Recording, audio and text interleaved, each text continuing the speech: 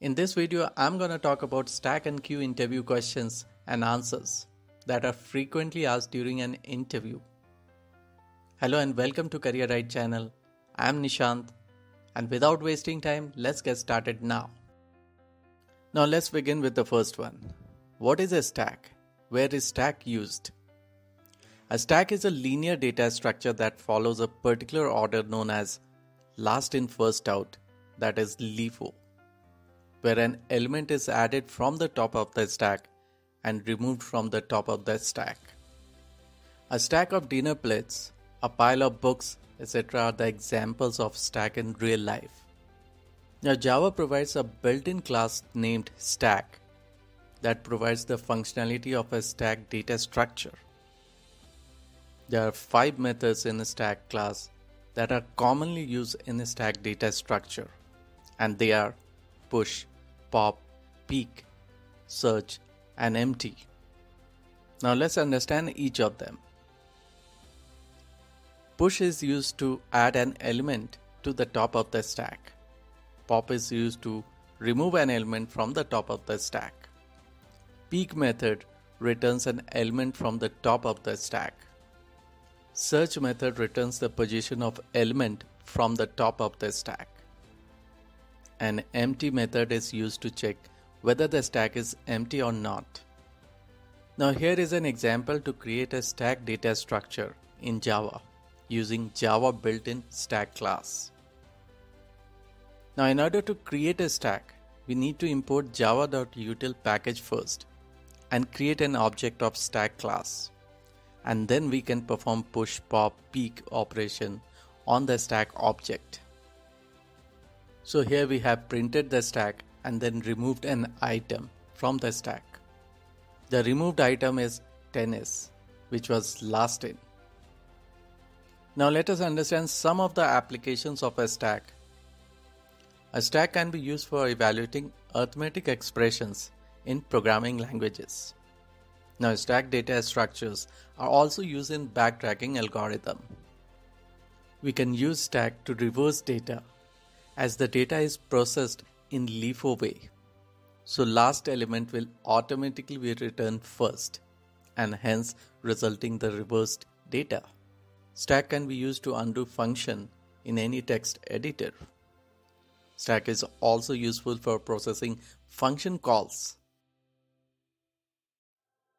Now coming to the next one, what is stack overflow and stack underflow? Stack overflow is a logical runtime error that occurs due to excessive memory usage on the call stack. And when this error occurs, program crashes and can either freeze or close the program. The main causes of stack overflow are infinite recursion or using very large stack variables than the size of the call stack.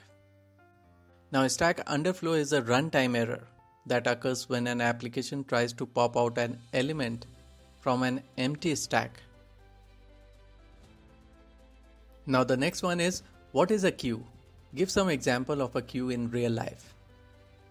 A queue is a linear data structure in which the elements are stored and accessed in a first in first out manner. That is, elements are added from the rear and removed from the front. And Java provides a built-in interface named queue to provide the functionality of a queue data structure, and it extends collection interface. Since a queue is an interface, we cannot provide its direct implementation, and in order to implement its functionality, we need to use class that implements it. Now a queue data structure can be created using the queue interface as follows.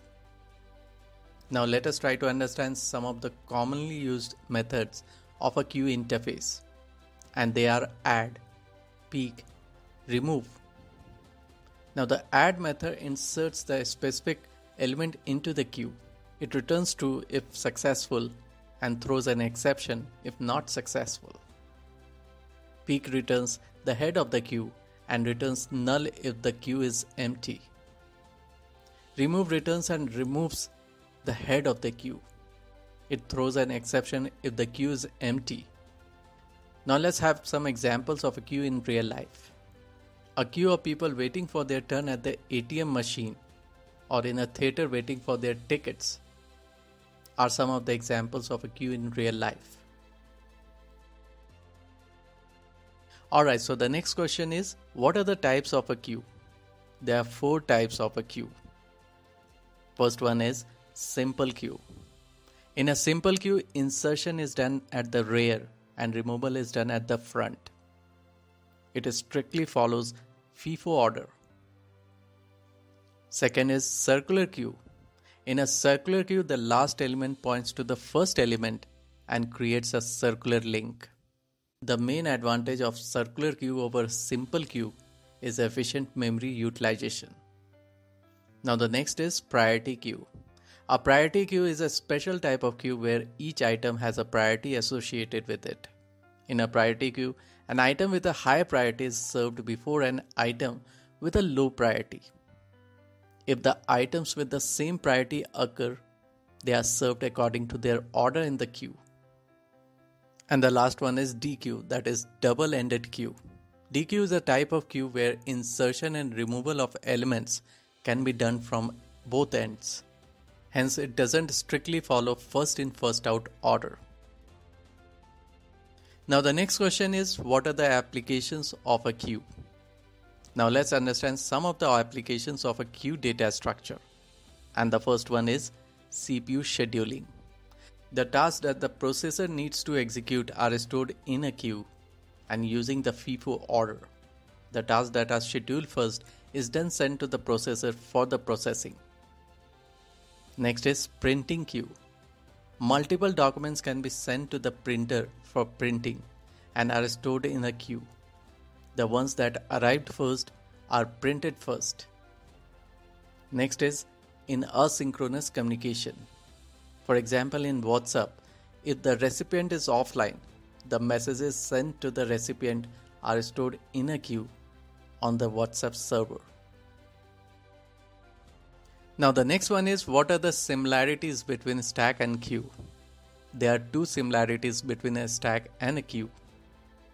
They are both linear data structures, which means that they are arranged in a sequential manner and every element is connected to its previous and next element. Both stack and queue are dynamic data structures. Now the next one is difference between stack and queue data structure in Java. Stacks follow the last in first out order, whereas queues follows the first in first out order. In stack, insertion and deletion takes place from single end called the top, whereas in queue, insertion takes place from the rear and deletion takes place from the front. In stack, insertion is called as push, whereas in queue, insertion is called as enqueue. In stack, deletion is called as pop, whereas in queue, deletion is called as dequeue. In a stack, only one pointer is needed to perform the operations on a stack, which is called as the top. Whereas in queue, 2 pointers are needed to perform operations on a queue, which are called as rear and front.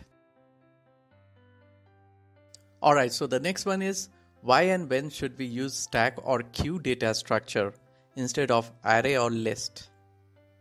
Stack or queue should be used over array or list for the following reasons. We can use a stack when we want to get the elements in the reversed order. We can use a queue when we want to get the elements in the order we put them in FIFO. Also, stacks and queues are used over array or list when sequential access is preferred because arrays are better for random access. Alright, so the next one is, what are the advantages of a heap over a stack? Stack and heap are the data structure in the memory that are allocated by the operating system during execution at runtime. Stack is used at runtime to store primitive local variables and references to the objects. It is a temporary storage memory which stores temporary variables created by a function. Storing data in the stack is faster as compared to the heap. A heap is also used at runtime to store the objects that have global access and can be referenced from anywhere in the program.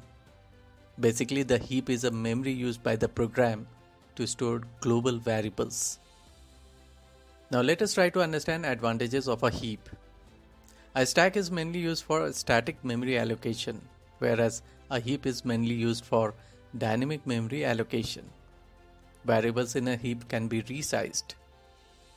And the main advantage of a heap is its flexibility, because a heap doesn't follow any order, meaning memory is allocated in any random order, whereas a stack follows last in first out order. Objects in the heap can be allocated and removed in any order.